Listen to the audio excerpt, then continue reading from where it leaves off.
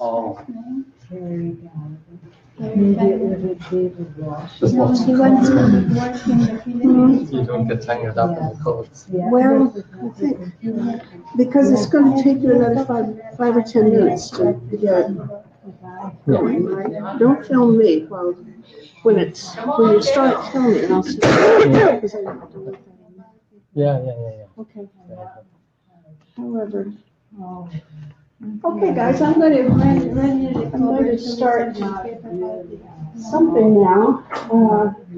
Hi, Steve. People are still coming in anyway, so. It's all set up now. Okay. Not a huge audience yet. Maybe all of these people are now watching my live stream. So we will see what comes. People may come trickling in. Yeah, straggling in. But let me tell you a few things. Well, the technical people are trying to work out the difficulties. We're trying to set up the sound so that it will work, and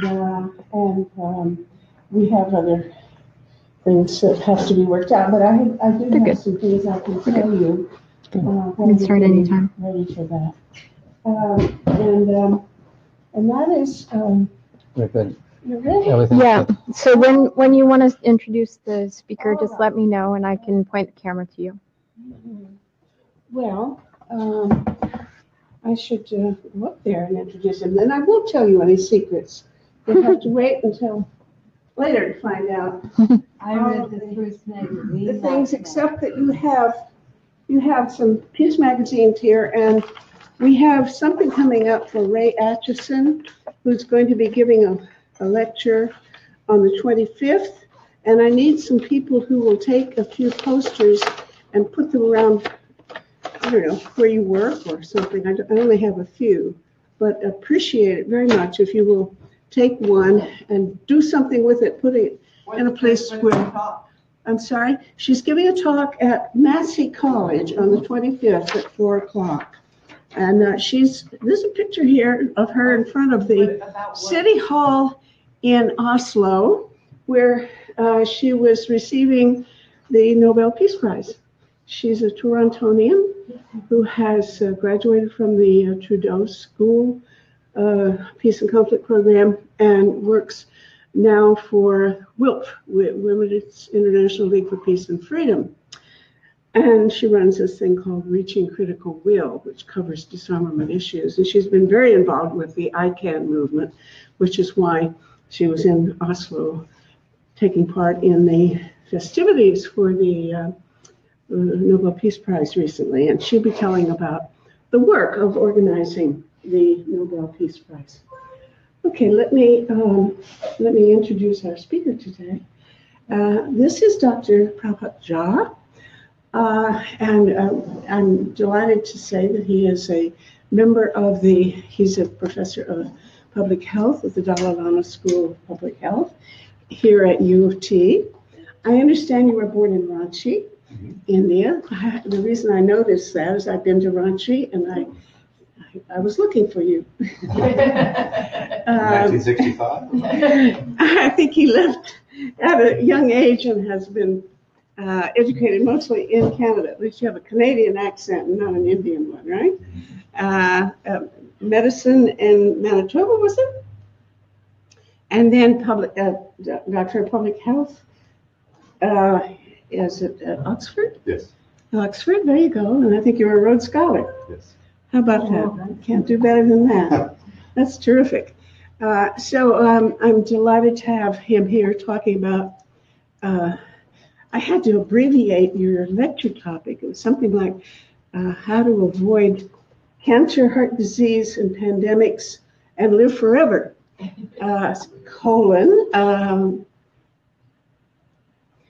premature mortality in the 21st century.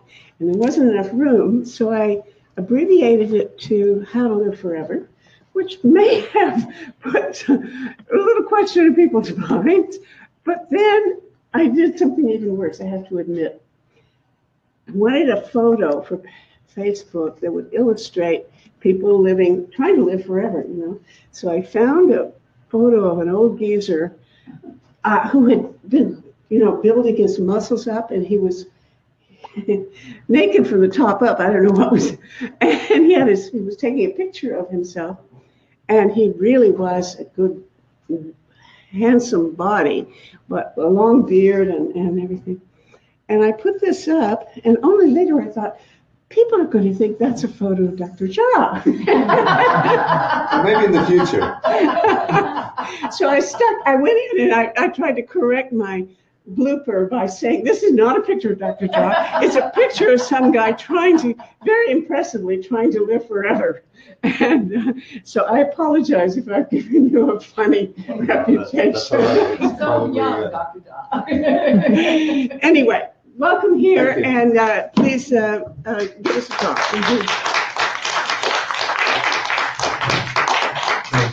Delighted to be with you today. Thank you, Madam, for organizing this. What I'd like to do in about roughly about 35 minutes is to give you an overview of premature mortality. So in fact, your title is not too far off from the eventual title I chose, which is How to Live Forever, but really not forever, well, almost forever. And I'll start with my conclusions, which are really two. The first is that there's been extraordinary declines in premature mortality in the 20th century, and these suggest that with proper research and application, we might continue to get extraordinary declines in the 21st century. And the second is to tell you that the basic epidemiological work and the risk factor work, that I do, quantifying the death, describing the causes of death, is actually central to meeting these 21st challenges. And I'll do so by describing the evolution of mortality over the last 200 years, and then turn to the specific examples from India, focusing on reductions in child deaths, but increases in ischemic heart disease deaths. And then in the last part, I'll talk about what are some of the key risk factors for premature adult mortality and what do we know, and conclude with probably the most important risk factor, the most actionable risk factor, which is tobacco smoking. So in this talk, I'm going to give you a lot of numbers, and I apologize. The criticism of epidemiologists is that we're number crunchers, just like accountants. That's not quite fair. Accountants have more personality than epidemiologists. But what I want to do is to give you a quantitative sense of what I'm doing, but without a lot of numbers. So let's start with the very basic idea, which is the avoidability of death over time. So this fellow here, Edmund Halley, in between waiting for comets to come by and doing other astronomy, dabbled in one of the first, what's called the life table. So you got some data from Breslau, Germany, a closed population in which they had all births recorded, and they recorded all the deaths. And he drew a simple, what's now called a life table, which is survival, shown on the y-axis, by age on the x-axis. And you see that in Germany in the 1700s and England in the 1860s were very similar, in that something like 30% of all those born would be dead before 10. And by age 70, very few were alive. Around 20% or less were alive by age 20. And that hasn't very much been different throughout human history. If you go back and look at the limited records from Rome, they describe very similar patterns. Really, right up until about 1860 or so, these were the patterns worldwide. But look what happened in the UK. In the UK, the Registrar General started recording births and deaths in many parts of the UK starting about 1860, so they could produce these life tables. And what you see is by 1860, it was very much the patterns I just described for Germany earlier. But by 1910, child mortality had been halved. So only 20% or so of kids born would be dead before age 10. But still, very small proportion, maybe a third of the people would be able to live till age 70. And my definition of middle age, which I'm going to emphasize a lot in this talk, is approximately age 30 to 69. It changes as I grow older, but I'm going to stick to roughly 30 to 69. So you see what happened between 1910 and 1960 in the UK was the elimination or the near elimination of childhood mortality. So death before age 10 basically became a rare event. But still in 1960, if you ask, well, what proportion of those born would reach age 70? It was still only about 60%. And subsequent to that has been the revolution particularly in cardiovascular mortality, but also reductions in smoking attributable deaths. So now it's the case in the UK, but also in Canada and the US, about 80% of those born can expect to reach age 70. And if you stratify this, as I'll show you later, by smokers, smokers would be close to about 90%, non-smokers would be close to 90% survival, and the smokers would be well below 80%. So this gives a framework of thinking about the evolution of premature mortality. Male? Why is it just males? Because these are the data that are they're analyzed for smoking effects. Males are easier to study, as I'll show you later, but it's a very similar pattern for females. Okay, so this gives a framework for also thinking, well, where are other countries in this this cycle or this comparison?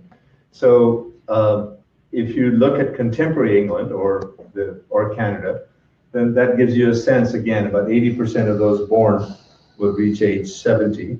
But in China, it's increased substantially. China also has low child mortality rates now, but only about 70%, not 80% of those born will reach age 70. In Ethiopia and India, it's still about 50%. So one of the major challenges is to reduce childhood mortality, as I'll show you, on which there's extraordinary progress, but also mortality in middle age, on which there's less progress.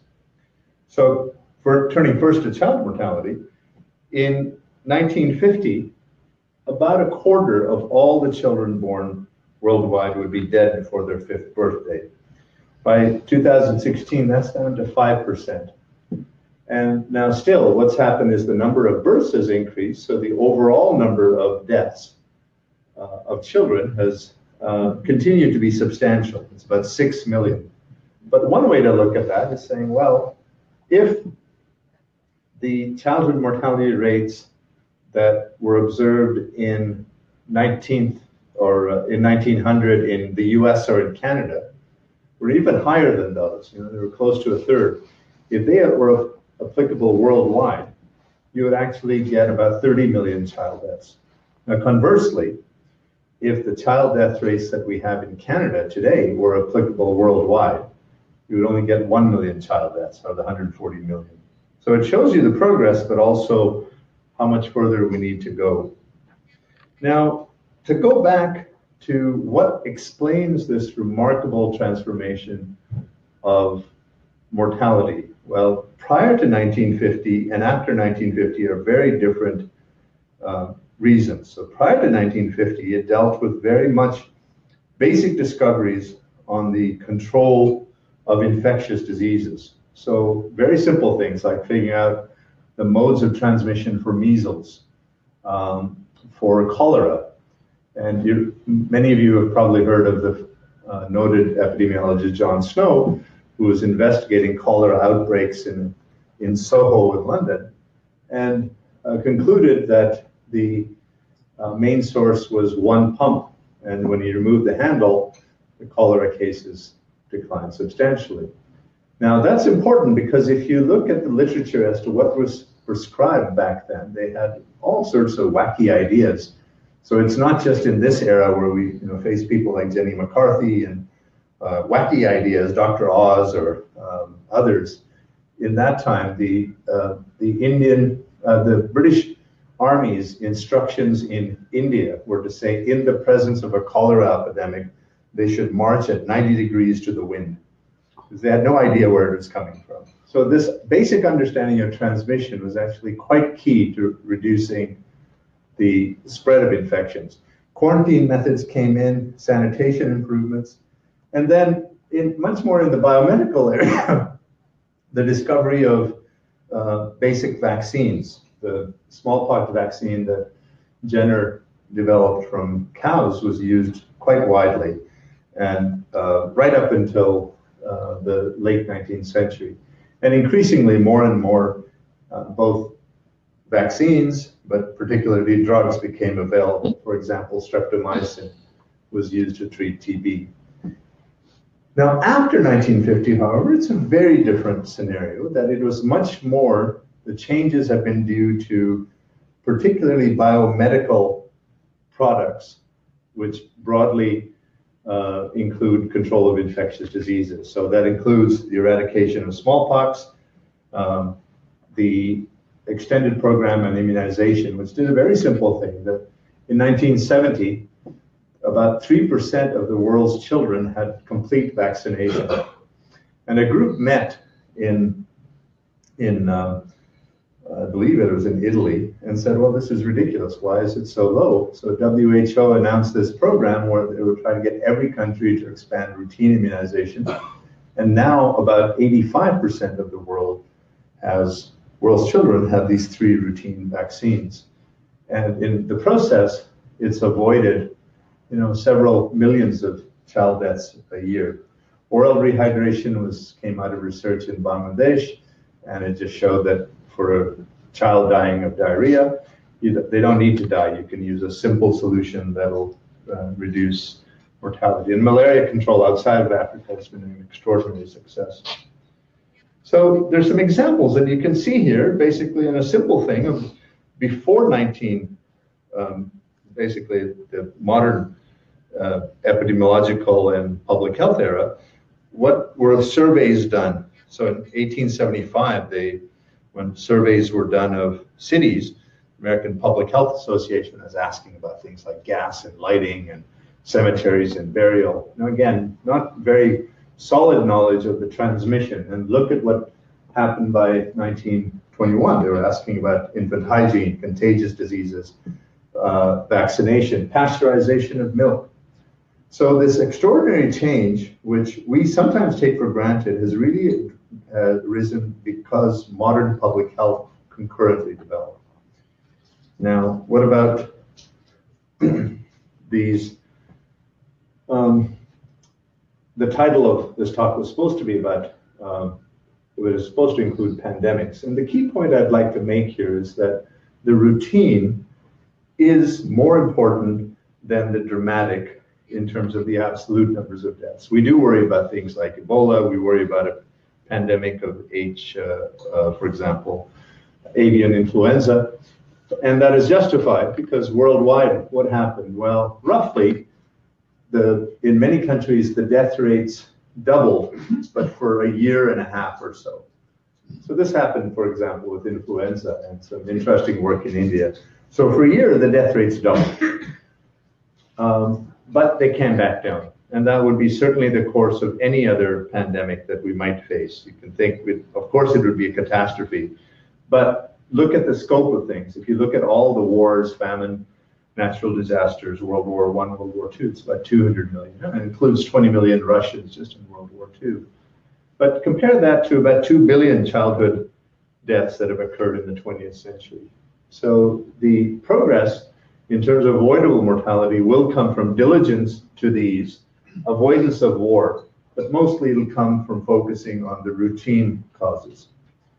Now, I want to illustrate how remarkable this transformation, which I showed you, has occurred, and make the point of how resilient it is. And I'm going to do so by comparing worms to English men. So what you see on the top here is some experiments done on C. elegans, which is a particular type of worm, which is the best biologic species, or best studied biologic species. It was the first to have its genome sequenced. We know so much about it. The basis of things like programmed cell death have all come from studying this worm. So if you look at the wild type survival, the typical wild type, meaning the natural type, the typical survival is that they only live to about 20 days. Now, some crazy scientists decided, well, what if we go through and we knock out various genes, particularly the lipid genes that are responsible for maintaining the cell structure or the outside of the cell. And they did a series of experiments, and sure enough, they were able to do something that would basically triple the life expectancy of this worm. But it took about, in worm terms, it took about 3 generations, or actually 5 generations of research to get this, about 60 days. And moreover, when you look at the mutation, it was very fragile. So if you change the pH or change some parameters, you would actually go back to the earlier death rates. So it makes the point that the best we've been able to do in biologic science, the mad scientist that says, I'm going to change how species live, is been matched or exceeded by what has been done in public health, this extraordinary transformation that's occurred. Moreover, worms aren't as durable as English men, and English men have now survived the subsequent pestilence that occurs. For example, as I'll show you, the particular challenges of cardiovascular disease. So in public health, we really should be thinking about this. Now, if you apply the newest technology, CRISPR technology, and think, okay, I'm going to do the same and take out all of this, you'll probably end up with a very similar result. So the durability of public health has actually been extraordinary. Okay, now let's turn to the last roughly 40 years, because we want a bit more contemporary look. And what I'm showing you here is a pretty simple graph, which I know it looks like kind of sperm trying to swim to their targets, but what it is showing is the world stratified by World Bank region. So you have world low income, lower middle income, upper and high income, and then the different age groups. And it's basically showing you survival or the percentage dead over time. So what is shown here is 50 to 69 worldwide trends. That's down substantially. 0 to 49 is down substantially. 5 to 49 was coming down substantially, but had a little peak, or had a little plateau, I should say. And that's the effect of the HIV/AIDS epidemic, as I'll show you here. So in low-income countries, where you can look at this more particularly, you see extraordinary declines in child mortality, such that, for example, in upper middle-income countries, their child mortality is now at the level, close to the level, at which the high-income countries were in 1970. That's called the convergence.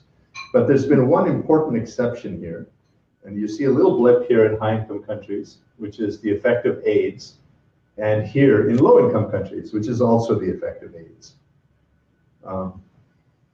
Okay, let's break this down. Now we can look not at the global level, but at the country level. And what we've done is 25 most populous countries, and this is now child mortality.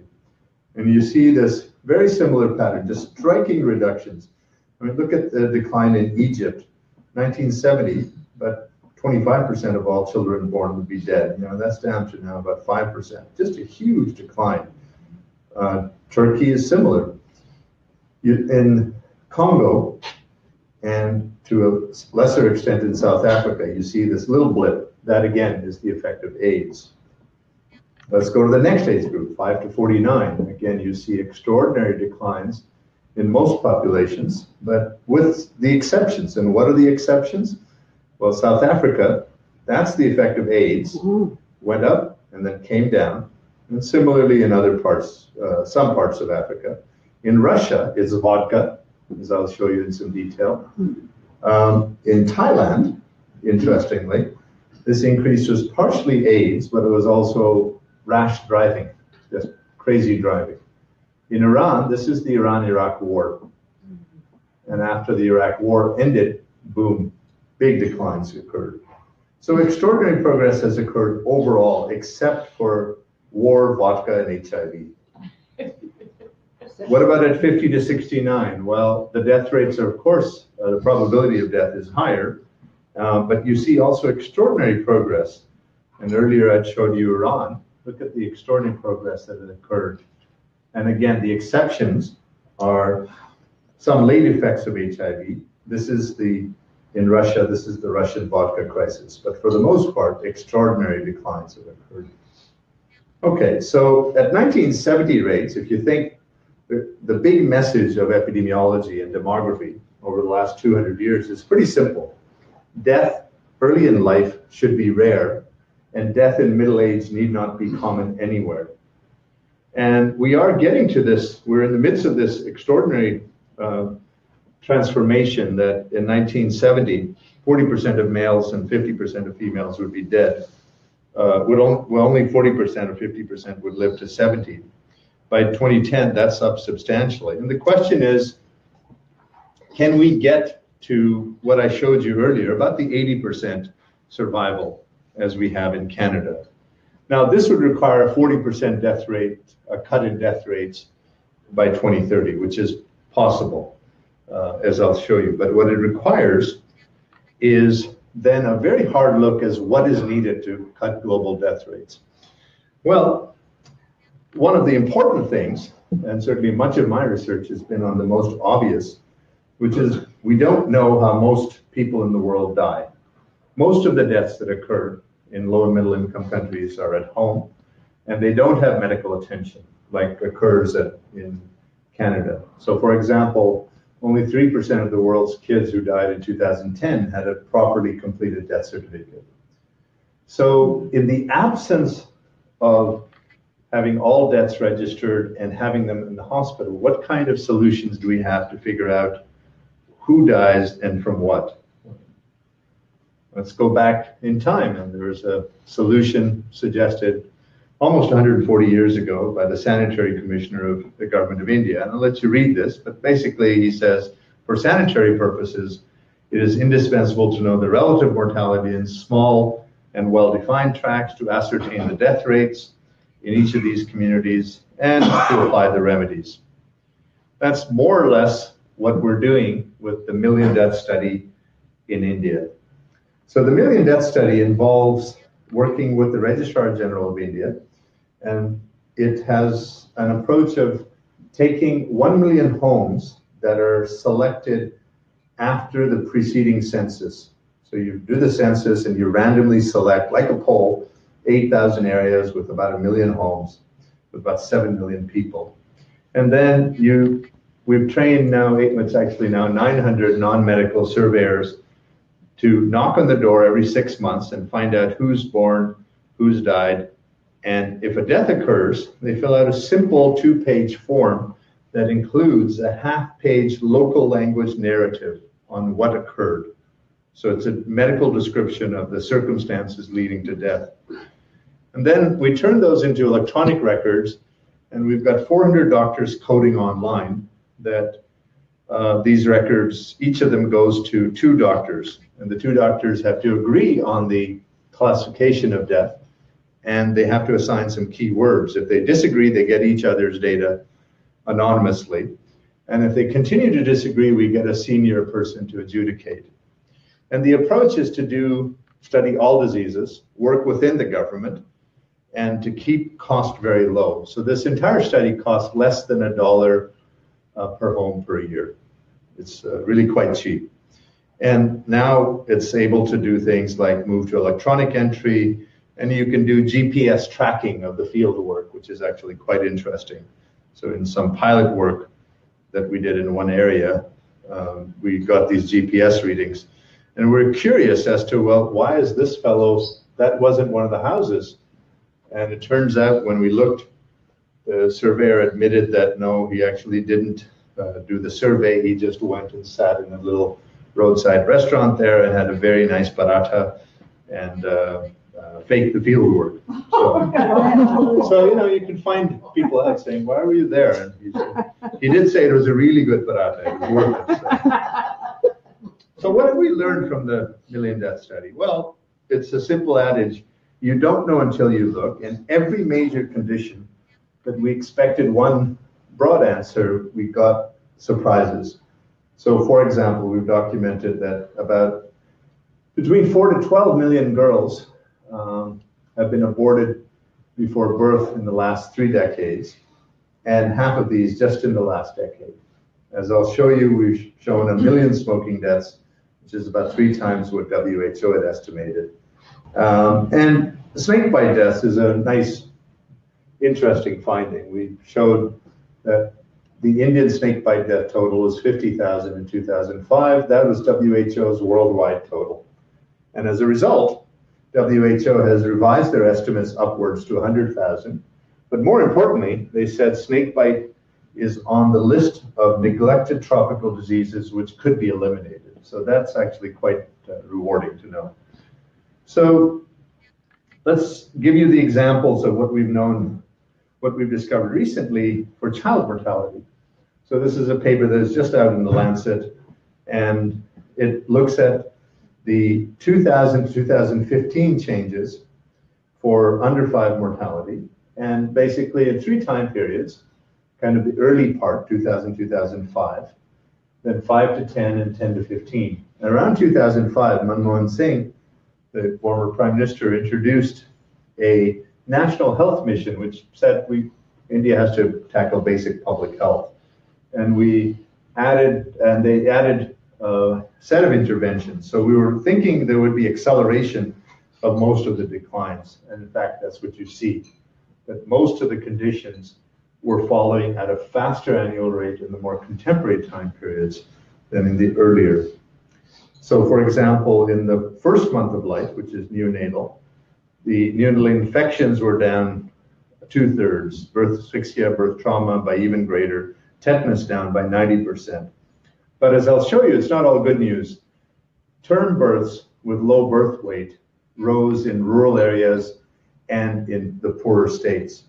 At the 159 month, it was much more even news, much great progress on most of the conditions. And this is just shown schematically. So pneumonia, diarrhea, measles, and meningitis, and encephalitis, all down substantially. And you note, however, the decline in malaria is much less. And that reason is basically malaria was neglected in relative terms during this program. So in the first month of life, big declines in infections and in birth asphyxia trauma. That's basically complications from not enough oxygen during the time of delivery. But term births with low birth weight, which reflect maternal factors and things like maternal tobacco chewing, actually increased. So, but at 1 to 59 month, the pneumonia and diarrhea, 2 big killers, increased or decreased so fast, particularly in girls, that the boy-girl gap has narrowed in India, which is actually quite historic.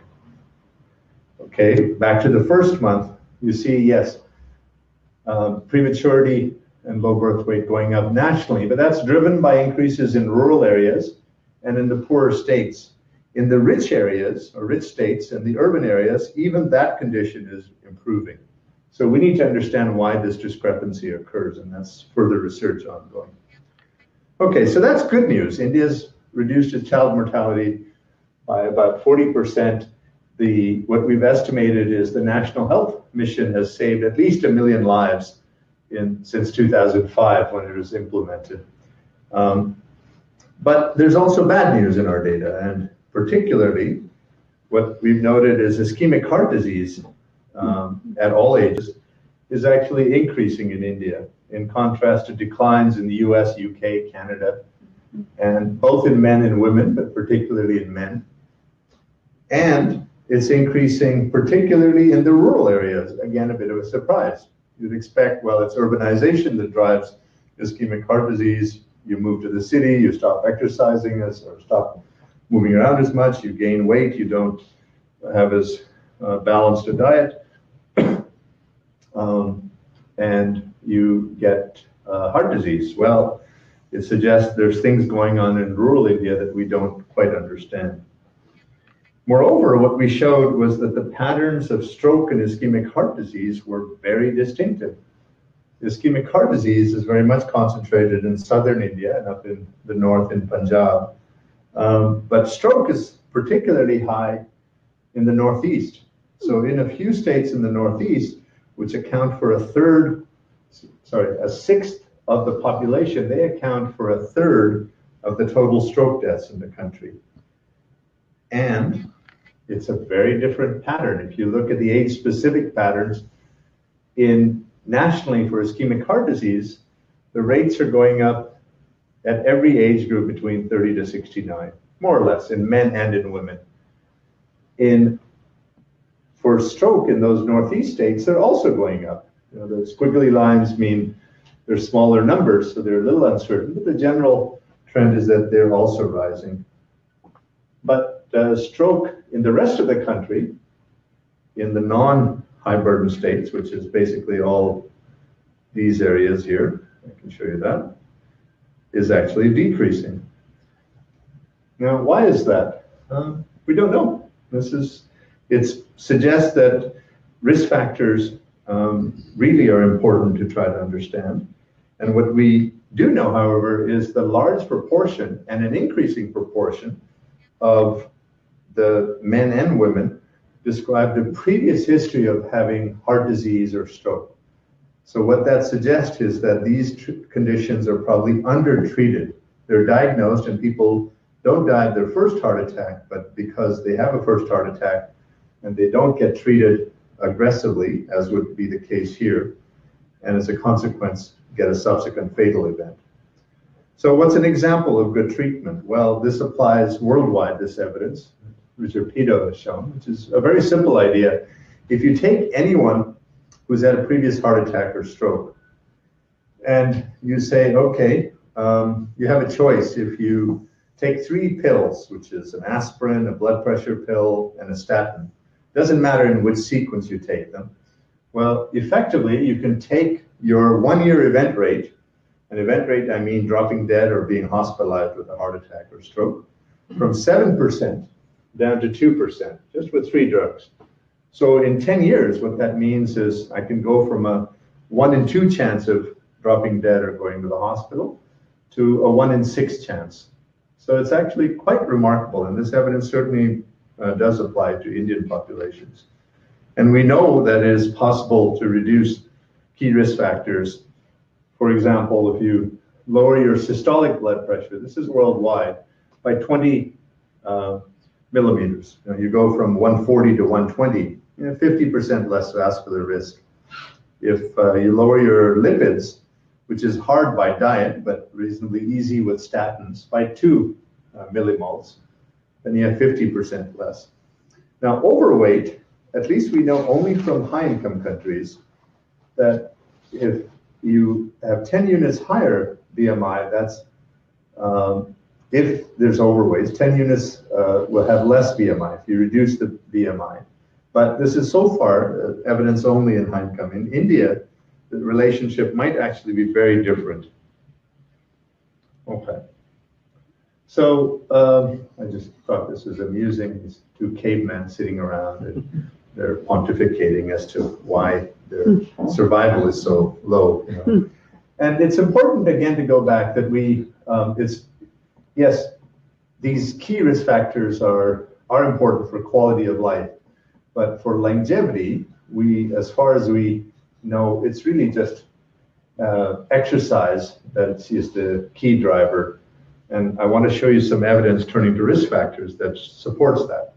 So what are the big risk factors that we should be concerned about? So there's a few, and I just want to illustrate them by, for example, looking at smoking, drinking, illicit drugs, and obesity, which is defined as BMI over 30. We can say Toronto has the unique experience that our former mayor our late former mayor actually had all of these risk factors.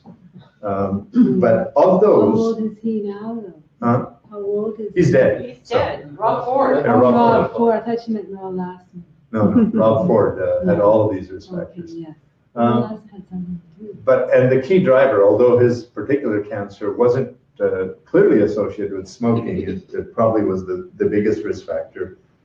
So let me go through each of these, and I'll start with obesity as the comparison. So the obesity to smoking comparison. So as I'll show you, now the 21st century evidence suggests that a typical smoker loses a decade of life. If they start early in life and they don't quit, which is the typical pattern of chronic smokers in Canada, they don't quit, they lose a decade of life.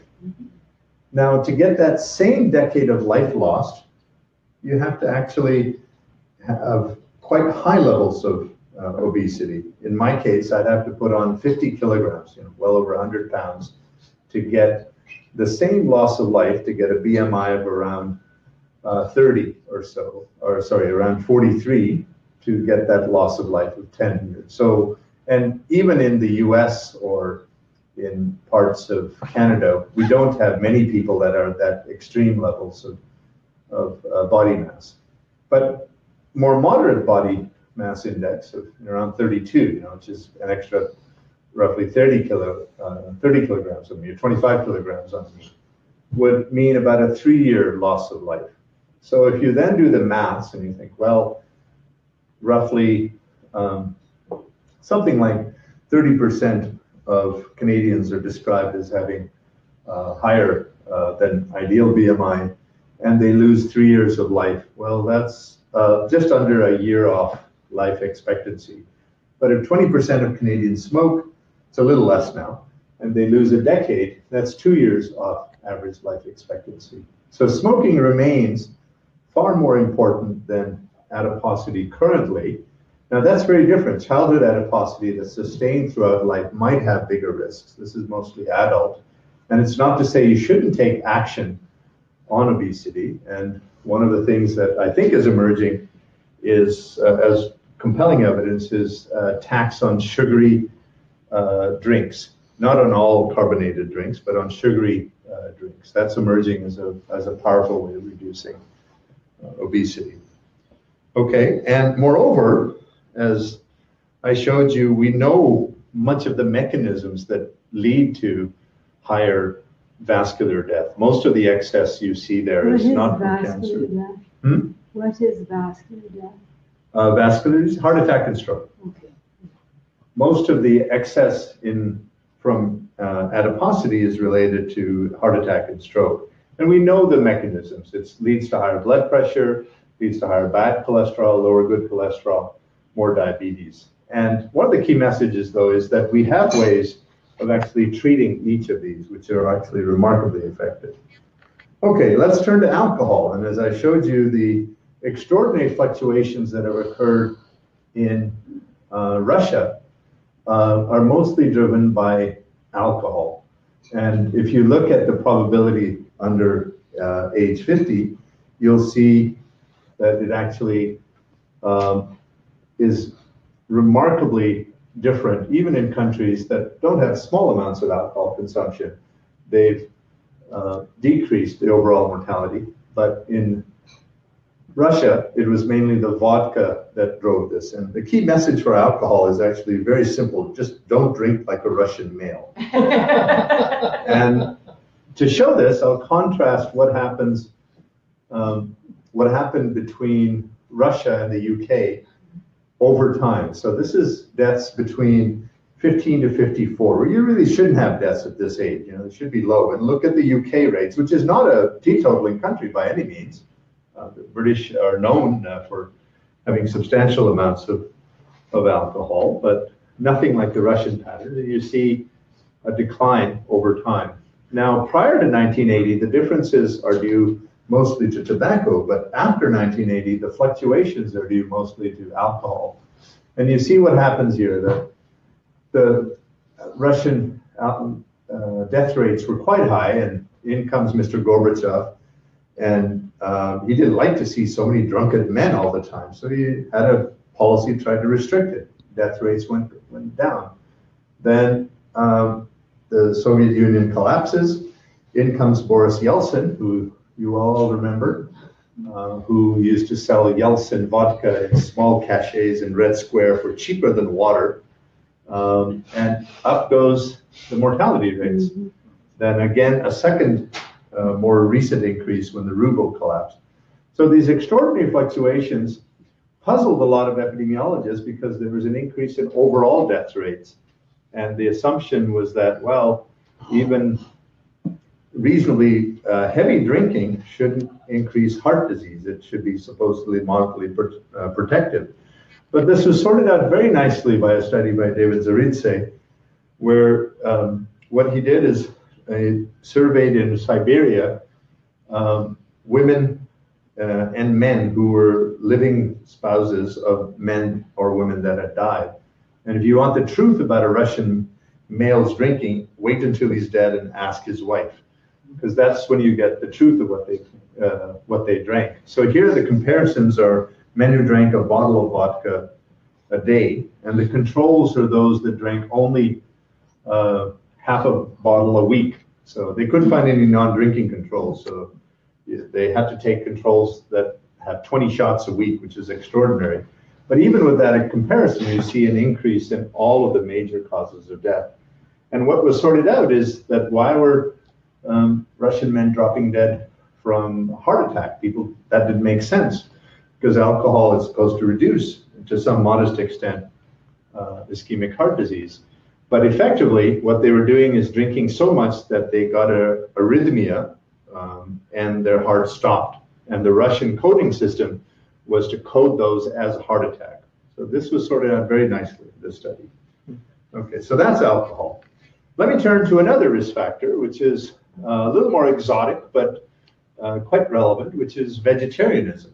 So now, turns out India is a great place to study vegetarianism because most of the vegetarians are lacto-vegetarians, and they're lifelong lacto-vegetarians. So in the Million Death Study, we asked, was dead Fred a lacto-vegetarian? And we also asked living respondent, are you a lacto-vegetarian? Along with other questions on smoking, chewing alcohol.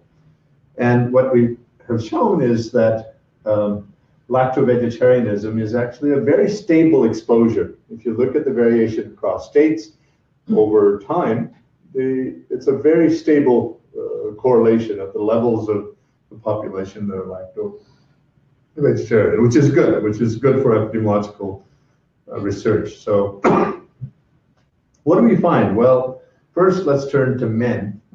And the way we've done this is because there's differences between the dead and the living. Obviously, the dead will be older and they're more likely to smoke and chew and drink alcohol. We've adjusted for those.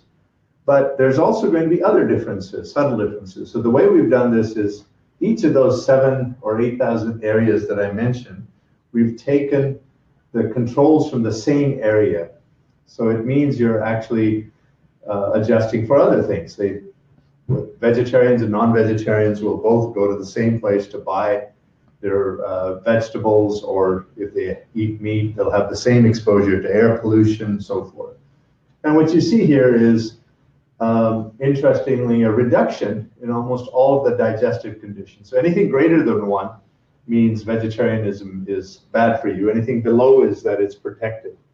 So overall, no effect. Vegetarians don't have any lower mortality in the men than non-vegetarians.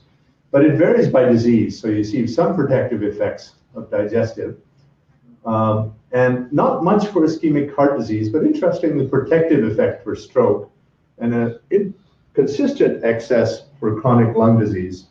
Now, when you go into the details of this, the digestive effect is basically explained by the residual confounding of their alcohol patterns, meaning the women are still lying about the husband's drinking even after death. So if you adjust for that, it actually goes away.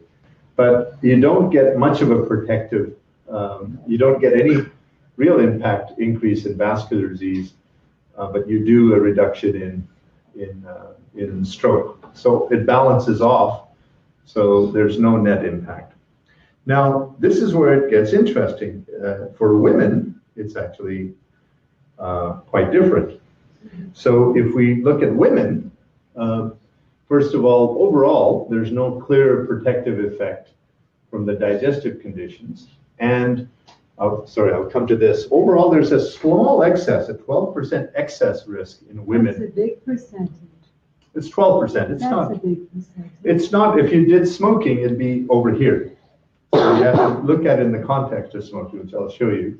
So 12% excess is notable. And what's driving this? Well, it interestingly is higher rates of heart disease and of chronic lung disease, and some other medical conditions. And now you think, well, what is going on here? So then when we are looking into this, what appears to be the pattern is a very simple one. In a typical rural home, who will eat last? It typically is the men, particularly the husbands, will sit and eat first, or the children will eat first if they haven't eaten already, then the men, and then whatever is left over is what the women eat. So then if you look at the details, which we've started to do, you find that the women that, particularly our wives, have the intake which comprises the most carbohydrates and the least protein, in fact, the least fats, and certainly very low levels of fruit and vegetable intake, fresh fruits and vegetable intakes. So what this is pointing to is not so much the protection of vegetarianism or the excess of vegetarianism, because that is a relatively small risk, as I'll show you in comparison, but it's pointing to the deficiency of the Indian diet, particularly for women. Just to summarize some of the findings, we seem to see different patterns. In women, women vegetarians are different than male vegetarians when you look at this very carefully. Okay, so I'm going to carry on with risk factors. So I've talked about alcohol, vegetarianism, obesity. What about something even more broad, like happiness? Well, or stress. And happiness and stress tend to go together. And Valerie Burrell and team in the Million Women study asked 1 million women in the UK a few key questions and followed them over 10 years and then determined what they died from. And those that described at baseline, those who were not already had a chronic illness, were they happy? Usually, sometimes, most of the time. There was no relationship with subsequent deaths. And as I'll show you, contrast it to very simple things. Well, how much did they smoke? So a clear excess. So the best thing you can do is to be an unhappy non-smoker, at least in terms of risks. So let's turn to smoking, because that is a big risk factor and a quantifiable one. So this is the 21st century hazards. Now, we've had 40,000 studies on smoking since about 1950 or so, but surprisingly, only in the last roughly 5-6 years have we got the 21st century hazards properly identified. And what that shows, as I documented earlier, is about a decade of life lost in typical smokers versus non-smokers, after you take into account any other differences that occur in their education levels, alcohol patterns, obesity, health insurance access. So that's true in the UK men. That's Richard Dahl's last study among doctors. It's true in UK women. This is true in the studies that I'll show you in the United States. It's true in atomic bomb survivors in Japan. And it's true in the men who smoke cigarettes in the Million Death study, about a decade of life lost. So it's a remarkable consistency that we see here. And good news and bad news on the smoking front. From the New England Journal of Medicine, they state flat out, smokers lose at least 1 decade of life expectancy over non-smokers on average. The encouraging news here is quitting before 40 reduces the smoking-related death risk by 90% compared to continuing on as a smoker. That's 66 years of epidemiology in 22 seconds. That's all you need to know. Is exactly what Brian Williams said. So this is our study from the US where we did this interesting setup they have, which I like to call Death Book, which is basically you survey people and then you link them to the National Death Index with their permission. And what we found was pretty simple, that women who smoked like men died like men. And the women who smoked had about 3 times higher risk of dying, the same as men. Now this is new because women did not usually smoke early in life and stay long-term smokers up until recently. That's really the cohort that, if you watch that TV series Mad Men, you see in the 60s is when women started smoking seriously like men in very high levels. And many of them did not quit. And so we're able to study that only about 50 years later. Any studies prior to that actually had some misleading results. So what do we show here? Well, if you take the simple proposition that if you're a 25-year-old in the US, can you live till age 80? You can't live forever, but can you live till age 80? And it's the case that among never smokers, 70% can. Among current smokers and women, only 38% do. So that's about a decade of life lost. And this is adjusting for differences between men and women. And you see that the differences occur early, even by age 50, there's a significant difference between the survival, and that's quite known by 60. Now, what we've understood is the evolution of the epidemic means that you have to study the populations that start early and don't quit. And if you are a smoker that wants to kill yourself, then the advice is start early and don't quit. But when we study this, you see that the early relationship, for example, of lung cancer and the age for smoking, this is the ratios between smokers and non-smokers, was actually quite flat. And this is what the tobacco industry used as an argument, saying, well, look, what are you talking about? Smoking doesn't kill. Women, they smoke also. They're not dying. And the reason is that women had not been smoking long enough. So by 1982, so forth, when the follow-up studies were done, the risks had increased, but still well short of the male risks. But by 2010 or so, they'd caught up. So now women and male risks are comparable. So this actually gives you a framework for understanding the evolution of the epidemic in developing countries. When an increase in cigarettes smoking occurs, it'll be really about 3-4 decades after that you'll see an increase in deaths. And China and India, in different ways, are already at this level of about 1 million tobacco deaths. And China is a classic example. In the 1990s, 12% of all of the middle-aged male deaths were from smoking. And thankfully, women in China don't smoke that much, and the smoking prevalence has gone down. So the female epidemic in China might well be aborted. But by 2010, it had increased to 20%, higher in urban than in rural. And as a benchmark, you look, well, where was the US? The US got to about, or Canada, it got to about 1/3 as the peak. And Hong Kong, which started smoking about 20 years earlier, has also reached 1/3. So we can safely say by 2030s, 1/3 of all the middle-aged deaths will be due to smoking based upon these projections. India, it's a little bit different and a bit surprising because Indian men start earlier or don't start as early in life and smoke fewer cigarettes or BDs, which is the locally manufactured cigarette, yet they have as extreme a loss, particularly for cigarettes. So men who smoke BDs lose 6 years. The few women who smoke BDs lose 8 years. And men who smoke cigarettes lose 10 years of life. And in men, what's happened particularly is the cigarette has been displacing the BD.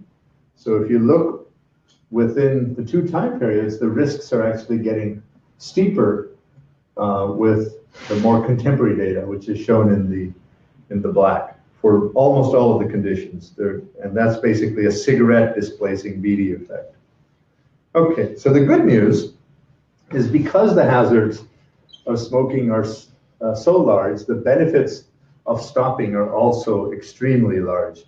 So those that quit by age 30, on average, get back almost all of the 10 years of lost life. Quit by 40, get back 9. Quit by 50, get back 6. Even quitting by 60 gets you back about 4 years of life expectancy.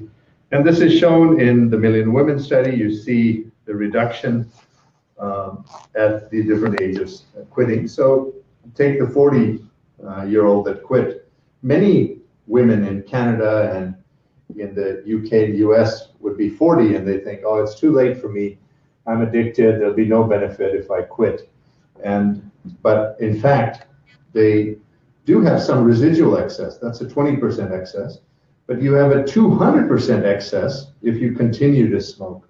So there's a big reduction versus continuing to smoke. And it applies to particular diseases of lung cancer. In populations that have quit seriously, it includes Canada, we have this extraordinary decrease that has occurred in overall mortality. So this is men who were earlier in the tobacco epidemic. In 1970, which is about when I moved to Canada, 38% of all men in Canada age 35 would be dead before 70. And smoking in the shaded constituted 14%. 14 out of those 38 men out of 100 would be due to smoking deaths. And you see the remarkable reduction. So now you take a 35-year-old, only 16% of them will be dead before age 70, and only 4% is because of smoking. So there's in fact a bigger decline in smoking attributable deaths than overall mortality. And this is relevant when you look, for example, in Ontario, just in the more recent times. There's been also extraordinary progress. Overall, 24% reduction in the risk of death just from 1992.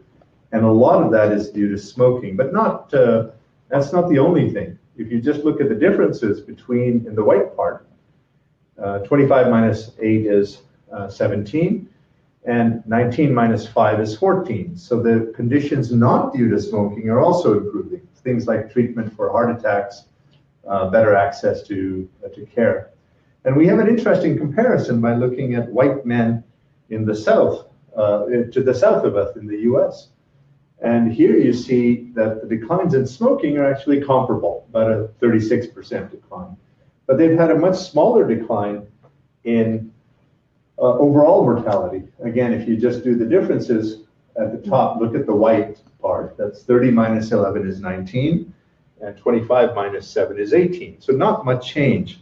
And this is the stagnation of middle-aged mortality that now is increasingly described in the US. We're doing some work that interestingly shows that if it weren't for tobacco control, those differences, the mortality excess that you're seeing would be greater. And in fact, that's heavily concentrated in Republican voting areas. So in a strange way, tobacco control might have helped elect Donald Trump by keeping his voters alive. Okay, what works? What works to reduce the obvious hazards of smoking? Well, this is some work that I did for the World Bank and afterwards. And the key message was summarized recently in The Economist, which is, how do you cut smoking in poor countries? Tax. The single most effective intervention that reduces consumption is tax. So if you look in the UK, of all people, Margaret Thatcher in 1981 had the biggest impact on smoking by raising the taxes substantially. She didn't do it for health reasons, she did it for revenue. And in other countries, you have the simple rule that if you triple the price of cigarettes, you have the smoking, and as a nice benefit, the government gets more tobacco revenue. And for example, in France, you see this. In France, the number of cigarettes per day fell from consumed per adult fell from 6 to 3 very rapidly in about 15 years. In contrast, it took in Canada about 35 years to go from 11 to about 5 cigarettes. But the French did it in 15 because they raised prices substantially. So this is Jacques Chirac saying we're going to raise the price 5% above inflation every year. This is Nicolas Sarkozy coming in as finance minister and put a stop to that increase. I think he might have been affected by Carla Bruni at that time, but she quit smoking. That's the good news. And you see the similar patterns in South Africa, that as consumption was rising, as prices were decreasing, but when they raised the price, consumption fell. But worldwide, taxes are vastly underused. The difference between the cost of cigarettes around the world is mostly due to differences in underuse of the excise tax in particular developing countries. Now, one of the concerns that are raised when you do raise taxes, you're going to whack it to the poor, but you have to look at the totality of the evidence, which suggests that the health consequences are more heavily concentrated in the poor. So if we take, for example, in Canada, up until about 1996, in the lowest income neighborhood of men, 35% would be dead before age 70, 35-year-olds, versus 20% in the highest income. But of that, smoking accounted for about a third in the poorest group, but a smaller proportion in the highest group. So if you take away the shaded bar, the inequalities between rich and poor in Canada can actually be substantially reduced. And we've now got evidence in Ontario that actually that has happened. The inequalities are reducing because of tobacco control. Okay, the other concern is what about the financial harm? So this is an analysis of smokers worldwide. It's a little bit complicated, but let me just walk you through this. So what you do is you compare the 5 income groups from the poorest to the richest, and what are the differences in 13 countries with about 500 million smokers in the baseline smoking prevalence. Well, there's some differences, not huge, but when you raise the tax, because the poor respond more to price, the poor quit more. So the ratio is quite substantial. The bottom quintile gets a lot more of the benefit than the richer quintile. What about in terms of averting disease cost? If they don't have things like Medicare, you have to pay for services out of pocket, and that can make families very poor. So that in fact is greater the benefits are greater in the poor than in the rich. So overall, taxes aren't necessarily harmful for the poor, and we know that they actually would substantially improve public health. A tripling of the excise tax in every country would reduce consumption by about a third and avoid 200 million deaths this century. This is an example of South Asia. If you had a substantial increase, you could avoid a substantial numbers of deaths. Why don't they do that? Why don't they do that? Because the tobacco industry is very powerful and earns a lot of money, and they have a lot of political clout in this debate. So it's a matter of taking on the tobacco industry. My mother died of lung cancer. It was very unfortunate, yeah. So I've talked mostly about taxes, but there are other interventions that really reduce smoking. And one of the nice things that we've done in Canada were these prominent pictorial warnings. And Australia has gone further by having what's called plain packaging, which is basically the only advertisement for the brand is here, Winfield Blue. The rest is all counter advertising. And this is what Jane Philpott, when she was health minister, or the Canadian government has moved to, that Canada will move to this. But these were also effective. There were some studies that showed that if you gave a package of these to a man, they would hand it back and say, no, give me the one that says it's going to kill me, because they'd rather be dead than impotent. Okay, so this is a bit of the stuff we're doing at the University of Toronto to expand these research approaches. So one of them is to basically take the million death study approaches that have worked successfully in Canada, or in India, excuse me, and basically export them. So we now have partnerships, that's out of date, it should be Ethiopia, Mozambique, and Sierra Leone, that we're working with the Gates Foundation to expand. And the goal is to try to get a lot more countries to take this up. And we are trying to do a global commission on tobacco control that would try to accelerate taxes in all of the countries. So let me conclude again, with the two key messages. Large declines are possible in the 21st century if we act on evidence, and that the basic epidemiology in counting the dead, describing causes, is central to understanding that.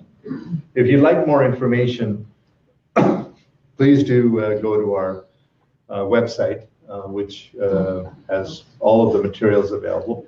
If you would like to enroll in a course which edX is offering, which should be up and running next week or so. It was featured in the Globe and Mail, but I'll put in a plug for it, called Death 101, edX. So it's about, it's very much covering the same kind of materials, but in greater details, about a 6-week course that covers key topics in the evolution of mortality. And that'll be available from February 1st, free on the edX platform. Thank you. I'm happy to take more questions. Great, thank you. May I suggest that you call on people, but I propose the best thing is for people to come up here, because the sound is not as good back there, and we couldn't hear you last week. So if you want to ask a question, come up to the microphone, ask a quick question, and then, you know, he'll answer it however long he wants to, but then take your seat. So, maybe you want to, several of you kind of get out. Or if you want to just stay there, I'll repeat your question in the microphone. All if right. you prefer to stay in your warm seats. So all these statistics, and I never saw sleep apnea. Sleep apnea is a big cause of death in many countries, and in developed countries there is CPAP machine they prevent, but many countries, I guess, is hidden death. I don't know. Yeah, the question is, how common is sleep apnea as a cause of death in high-income countries and in low-income countries?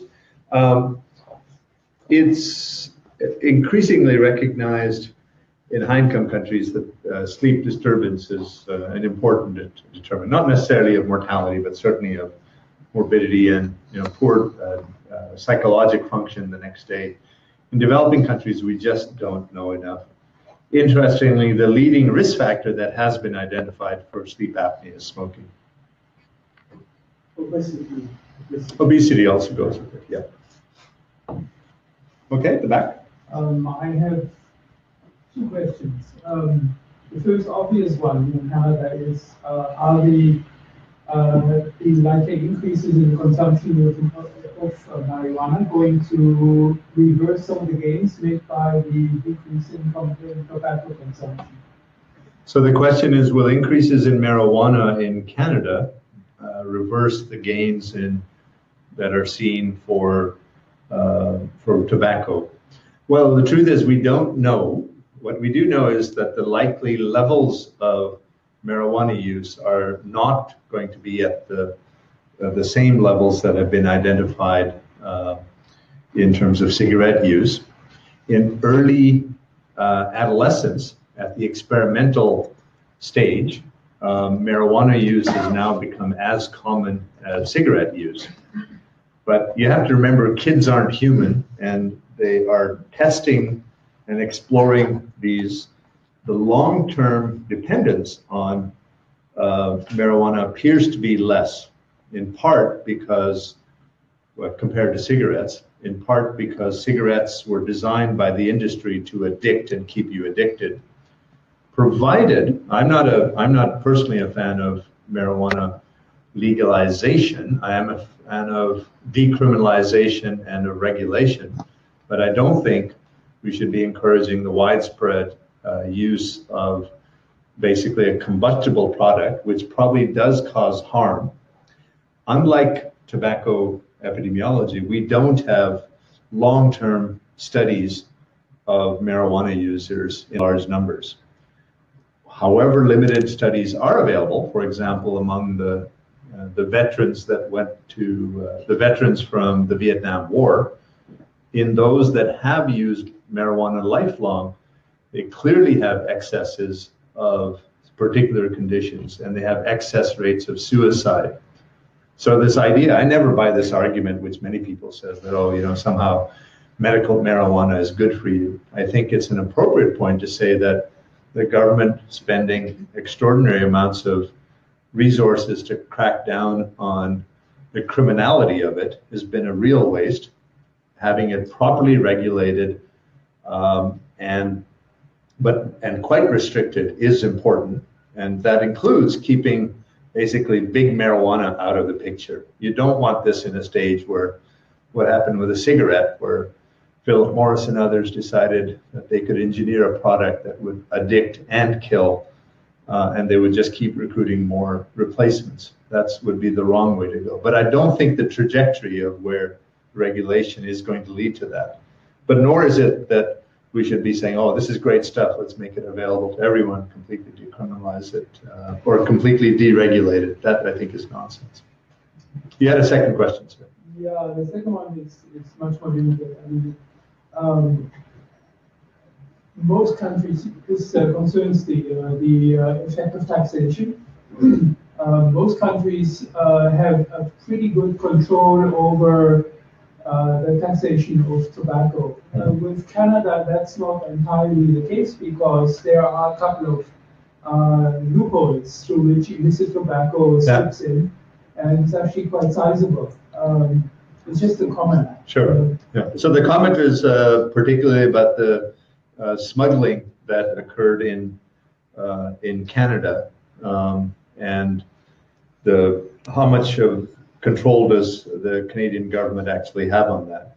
I think you raise a very good example, and the Canada was very much the wag the dog experiment for the tobacco industry, because what they've done is try to showcase the Canadian tax reversal as an example of what happens when you raise taxes. But the full story you should probably understand because it's important. Well, what happened? Well, there are indigenous or Aboriginal reserves that have declared, no, we're not supposed to be taxed on various products.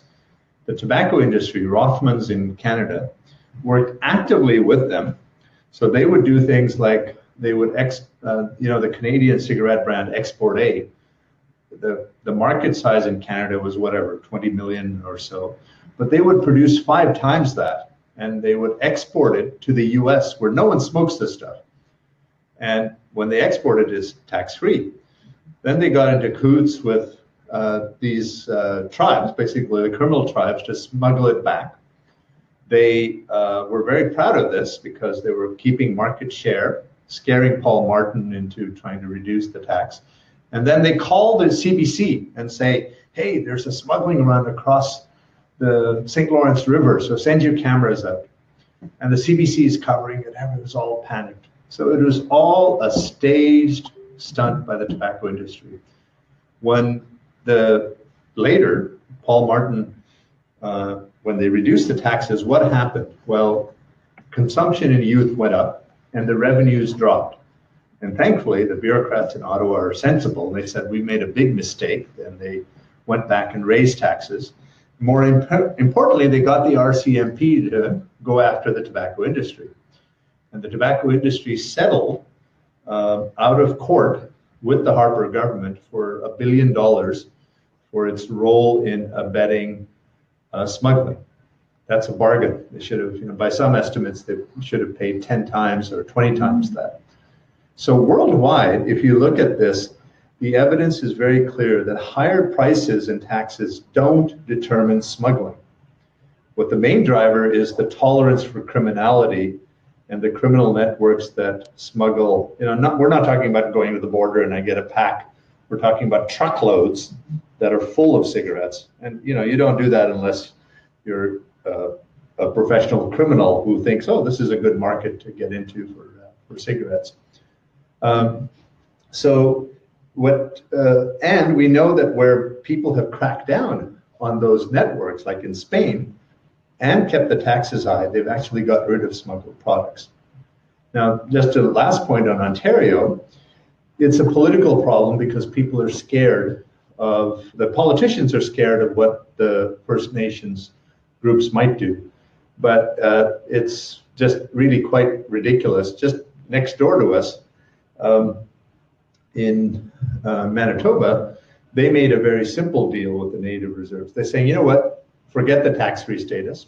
You pay the tax, but keep track of the sales. And at the end of the year, the government is going to pay you back with a premium. And they went along with that because the money then goes to the council, which they use for as they see fit. So they could use that solution here. It's just the concern about not reaching that. And Ontario taxes are lag behind the rest of the country because of this political failure.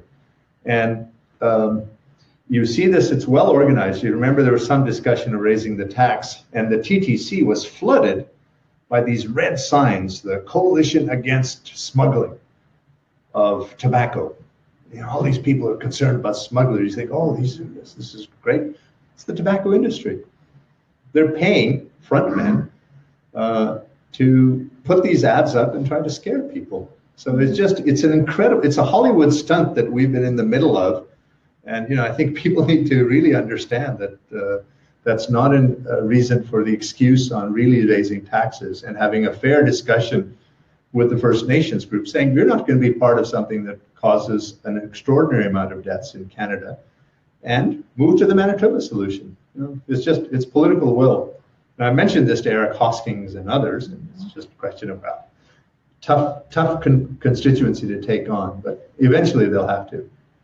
Well, it's a very good point. It's a very elegant solution, because when you drive along many or through many reservations here in Ontario, you see the signs all over that says cheap smokes. Yeah, cheap smokes, yeah. Sorry, you had a question from the web. Yeah, we have a question that's come in from the UK. So what does your mission at the World Bank consist of as a specialist, and is it still going on? Is that either World Bank or World Health Organization? Oh, okay. Well, I've worked in both. So the question is, what did I do at World Bank and WHO? Well, yeah.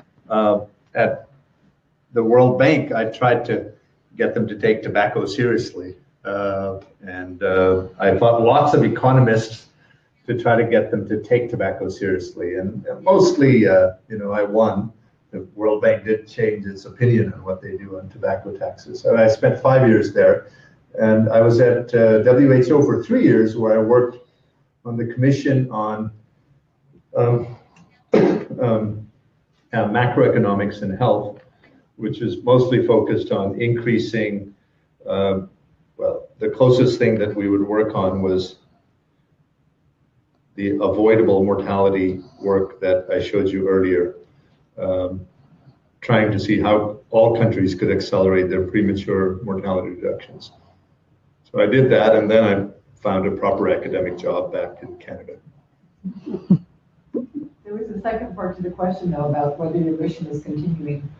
Mm-hmm. I'm still working with the World Bank and with WHO. I'm trying to get the World Bank to do more on tobacco. I'm trying to get the WHO to count the dead. Mm-hmm. Yep. Comment and question.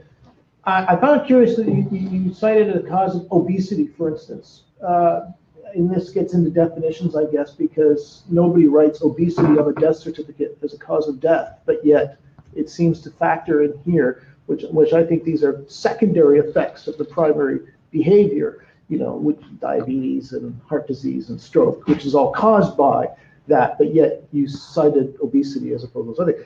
Just interesting comment about definitions. But my real question is, though, I didn't see anything about political economies and influence on longevity. For instance, is there evidence to say that social democracies with single-payer healthcare systems and less reliance on private enterprise, are free market countries, do they have a higher death rate than those who have a more mixed economy? Okay, so the comment was on how do you define obesity as a cause of death? And I'll deal with that first. So what we're describing here are the risk factors for death, which you can study in mortality studies. There's a couple of ways you can observe people who are healthy and follow them up until they die. What's called cohort studies or prospective studies, and that's where you measure obesity most reliably. Mm-hmm. We're experimenting with simple things where you actually, after the person has died, you show a simple diagram of what their body shape was when they were at let's say 10 years younger. And that seems to be actually pretty predictive, at least of central obesity. So there are ways of studying this. And there's a separation, you're right, between the cause of death, like a heart attack, and whether the person was obese or not. So these are dealing with risk factors. Risk factors. Yes.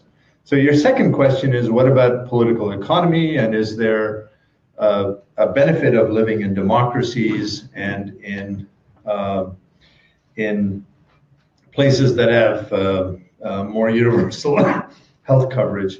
I think the answer broadly is, in places that have a more universalist approach to health, tend to have better performance. So if you contrast Canada and the US, by almost all the metrics that we have, when we have reason to complain about a healthcare system, as many of you sure have encountered, the frontline medical services, emergency services in Canada, I think continue to be quite poorly organized.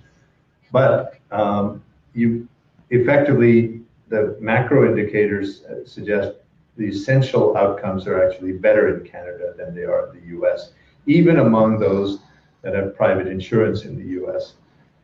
So the determinants here in terms of what are the drivers of political economy are a commitment to universalism and making sure everyone is covered. Not everything is covered, but everyone is covered. Then the other determinant, which I think is the case, is strong public health programs that borrow from what we've learned of how to reduce infectious diseases, but are applied to adult risk factors, are required. And even in Canada, I think we do a pretty poor job of those. There are other constituencies that have done well. Take a very simple thing, which was the introduction of the human papillomavirus vaccine for adolescent girls to try to wipe out cervical cancer. Well, in Ontario, they introduced it, and I remember at the time sitting with the chief medical officer saying, look, you've got a chance here to just study what happens, just make sure everyone is, they have to write their OHIP number on that form, and they can only opt out of it by filling out another form. But I'm sorry to say that some privacy commissioner or someone here said, oh, no, that's going to be a problem. And we missed a chance to study what's been the impact. In Australia, they have, and what they've shown in Australia is they were able to show big reductions in cervical cancer very quickly within 10 years of introducing the vaccine. But more importantly, they have a way of tracking. So they know which women doesn't have it, which are the potential risk populations, so they can get to universalism. Right.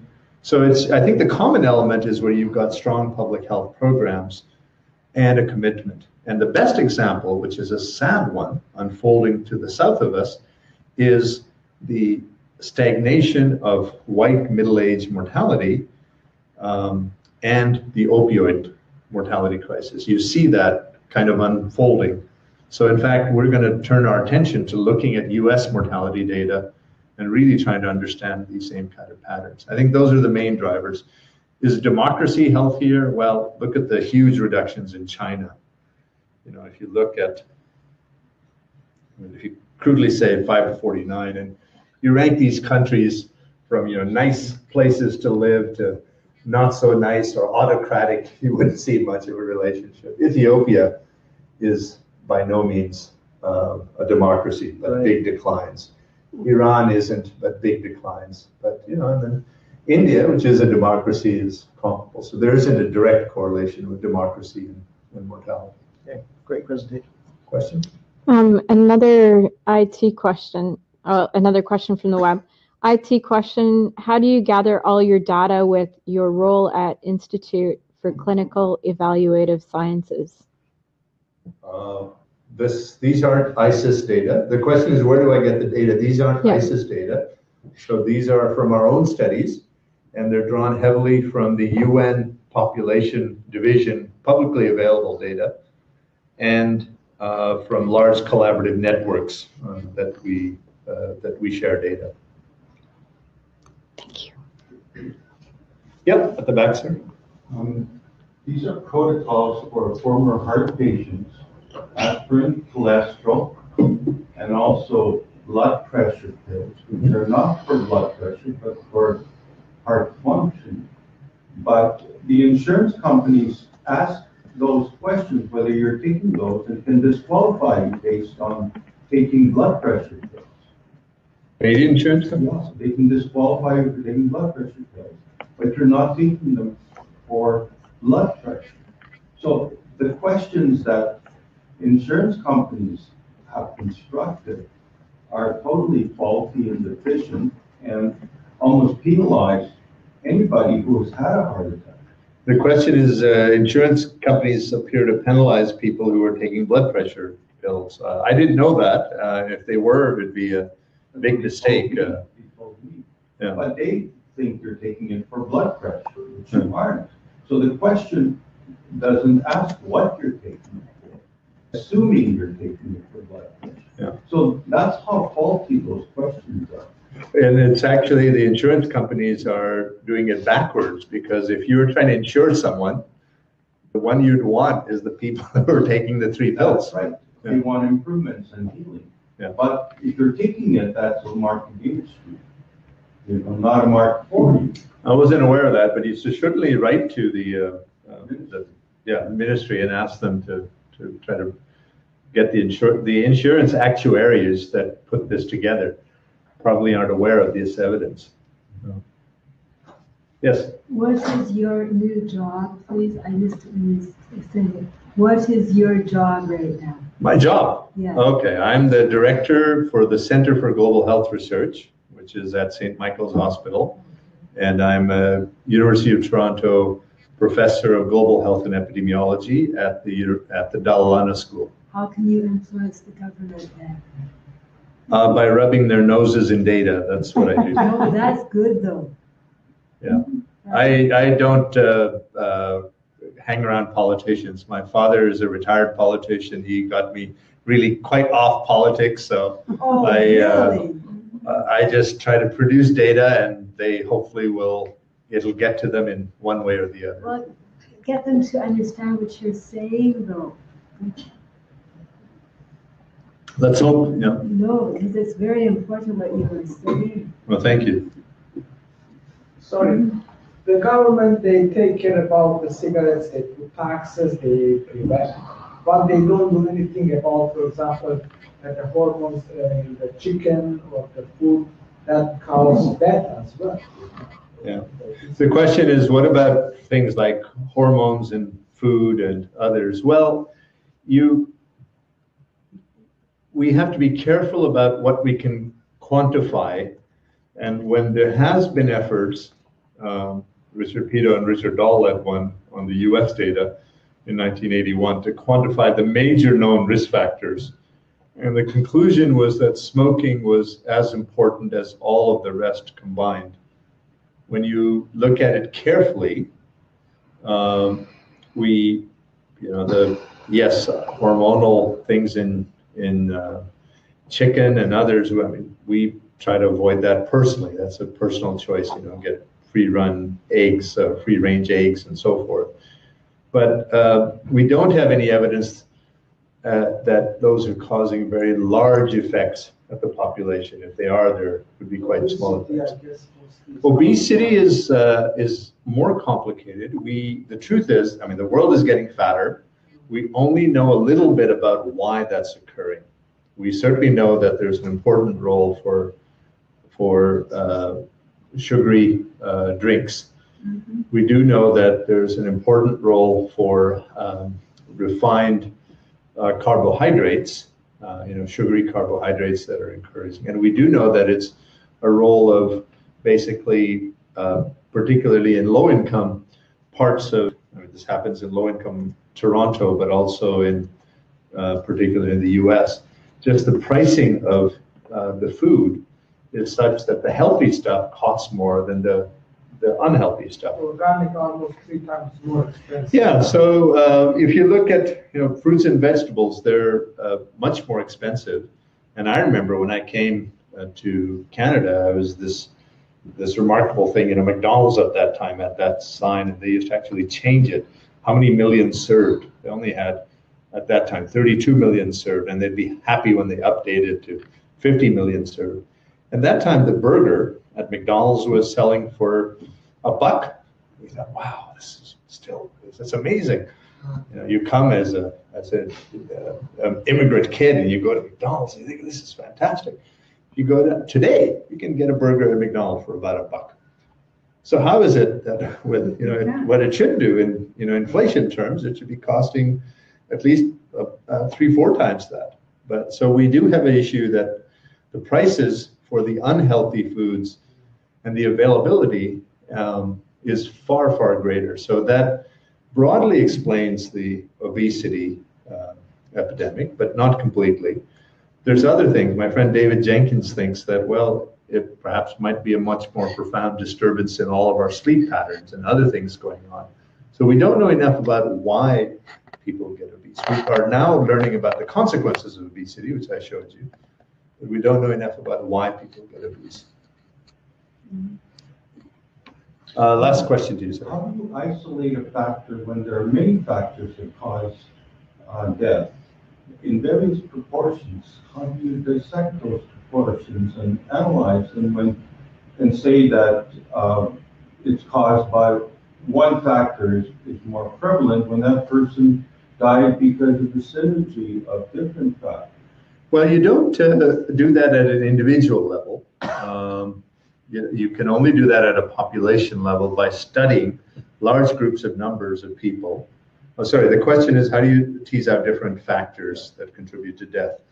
So you can only do that at the population level, you know, and I'll give you a practical example. This actor, Michael Douglas, contracted throat cancer, and it got treated, and he seems to be okay, which is the most important thing. But he claimed that it was because of HPV and that he was performing a lot of oral sex in the 80s. He said, that's my cause. You think, this is, what's, I mean, it's just, the first instance was what? Because he also said he was a heavy drinker and a heavy smoker. So now all three of those could be the causes of disease in him. We don't know which one. The only way you would know is how important those risk factors are by studying, you know, 1,000 or 10,000 Michael Douglases and 10,000 controls and seeing what are the differences in their exposure to each of those. So you can establish the causality or the association strongly only at the population level. You can't, in an individual, say, oh, this was the particular reason that this disease occurred. That's just the nature of epidemiology, but it's, you know, it's a cautious one. It means when you make that claim that something is causing, it's quite a rigorous one, and it's not made lightly in epidemiology. Yes, ma'am. I'm just wondering about cancer, like secondhand smoke. Yeah. A lot of people die of cancer or get breast cancer or whatever. I don't know which one, mostly lung cancer, I guess, that don't have exposure to, or don't smoke. So, yeah. The secondhand, the question is secondhand smoking effects in cancer. That's the WHO's estimates is that there's 6 million people killed by smoking and 600,000 killed by passive smoking. That cannot be right. It can't be a 10-to-1 kind of ratio. Where there's been careful studies, for example, of long-term flight attendants that worked for many years when used to have smoking on airlines, they do see an excess of lung cancer, but nothing of this range that I showed you for active smoking.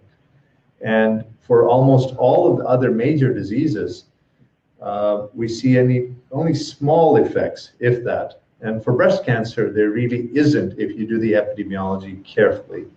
If you ask women before they get sick and follow them up in terms of exposure, there's no association with breast cancer. But if you ask after they develop breast cancer to remember whether they were exposed, you find, you know, a bit of recall bias and you find an association. So there really isn't anything for passive smoking. Lung cancer. For lung cancer, it's the same, only in certain populations, for example, bar workers or airline stewardesses, or, you know, in some cases, those that were heavily exposed to high amounts. but the wife of a chronic long-term smoker that didn't smoke herself might have a very small risk, but it's so small that the epidemiology can't measure it reliably. So, but now there's rules about smoking, and even within, you can't stay on the property. You have to Yes, off. yeah. So I think those rules on secondhand smoking are good because they protect non-smokers from the nuisance, at least. And importantly, we should be honest about this in public health. They help smokers because you get more cessation by having non-smoking areas. So, you know, when it's minus 15, a smoker won't want to go from their office outside. So it actually increases cessation rates. That's right. Yep. Did you have another question? Tell us your Twitter handle and the story behind it. My Twitter handle, the question is my Twitter handle. My Twitter handle is Count the Dead. Really? And, you know, that's, I thought I showed it right at the beginning. That's what I do. I'm interested, I'm professionally obsessed with sex and death. And when I moved to University of Toronto, there's my Twitter handle. David Naylor, who recruited me, offered me a Canada Research Chair, and so he said, well, what do you want to be called? And I sent in my form, can I be called Professor of Sex and Death? And he said, no, you need another title. But as a compromise, I said, well, I'm going to be focusing on counting the dead worldwide. Great. We through? Thank you. All right, thank you. Thank you. It was fantastic. Don't you feel better? Oh. I feel healthier. Absolutely. Not on any carrots. I want to remind you of next week. We're switching from counting the dead to cybersecurity. And we will have a speaker, John Daniele, who is a cyber risk man. I don't know whether I'm supposed to tell this, but he has a new job. So pretend I didn't tell you this. He has a new job for the Canadian government where he's supposed to keep, let's say Russians, or maybe let's not say Russians, other people from hacking our election the way they did in the US. So he's doing some protective work. I don't know whether I'm supposed to tell you that or not, so I didn't tell you. And I didn't tell the whatever. Anyway, he will be here and talk about the geopolitics of cybersecurity. I am extremely grateful for this, and I think we're all going to be healthier now. Thank you very much, and come and help yourself to Peace magazines.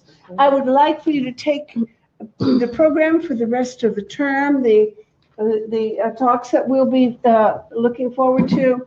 I hope you will also help yourselves to copies of the Platform for Survival as it's accumulating. We're collecting proposals for public policy reforms and changes that will reduce the risk of a number of global threats, including pandemics, including nuclear war, including global warming, including famine, including cyber attacks, and including the possibility of radiation exposure on a massive scale. You should add tobacco to that. I didn't cover tobacco. We have to do that. But at any rate, help yourself to these. And please, if you'll do me a favor, pick up some of these posters and put them up someplace so that other people will come.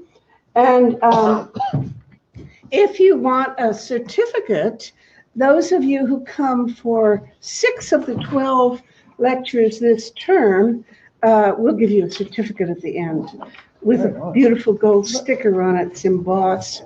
It's a dandy-looking piece of paper. So thank you very much, and I hope those of you who want to join us, I always invite our speaker to supper over at the Prenup Pub, and I hope you could come over there. Unfortunately, I've got a deadline for a all right. student in Hong Kong that's waiting for me. And I'm sorry. Well, but another time I'll buy you supper. And those of you who want to go over to the prenup, they have wonderful beer. So, if you want this, if you want to get a certificate, please sign up here, because I keep track of how many of you show up every time until the end of term. Okay, thank you very much, and thank you, Sandra Lee Lester, for doing this. Okay, see you next week. Bye.